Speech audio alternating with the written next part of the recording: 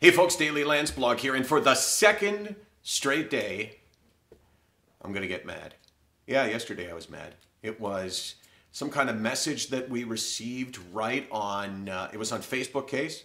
And it was deleted though. And then they deleted it. That's gutless. You know, stand up for yourself. If you make a comment, make a comment. Don't back away. Okay, so I'm going to get mad again. Are you ready, Case? What was the tweet? What did it say? Depression is a choice. Depression is a choice. And that was brought to my attention because it was responded to by Andy Richter.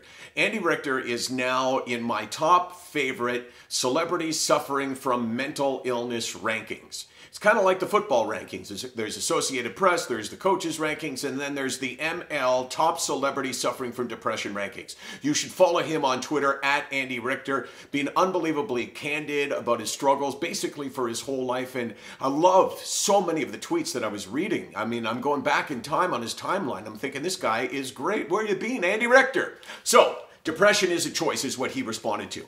And I think that kind of stuff is healthy when people say it. Now, I know you're probably thinking, no, it's not healthy because it makes us look at ourselves in a way and makes us feel guilty and it feeds into the stigma. But when people say things, it creates discussion. So say it again. Say it like a statement, Case. Well, you're the broadcaster. No, say it like a statement to me. Depression is a choice. Oh, really? Depression is a choice. So I think that you think that, Case, and I know you don't think that. I don't think you think that. Do you think that? No. Okay. I think that you think that because you think that you have suffered from depression.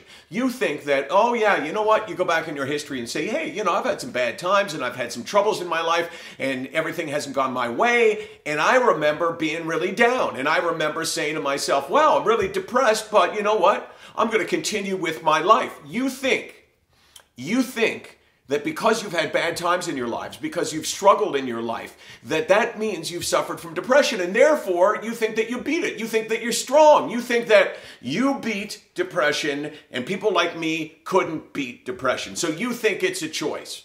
And the truth is, I hope you never find out just how wrong you are, because the only way you could find out just how wrong you are is to feel it. To wake up in the morning and realize that your day is done before you wake up, before you get out of bed, when you realize that you have lost the ability to experience joy.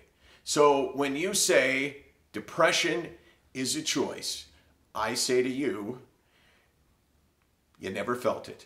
And until you do, you have no idea what you're talking about. And I think that's a philosophy that most of us should have in many ways, like with other illnesses. How could I ever make a comment about another illness? Because I've had a headache, does that mean that I know what it's like to have a brain tumor?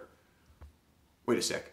Do I have a brain tumor now? Yeah, and I chose cataracts. Yeah, you chose cataracts. But if I said to you, Case, if I said to you, hey, I know what your eye problems are like, you would go, well, that's ridiculous. I had pink eye once. I know what your eye problems are like. Exactly. Well put. SickNotWeak.com. 24 hours a day, 364 days a year. Remember, the message of the day is follow Andy Richter.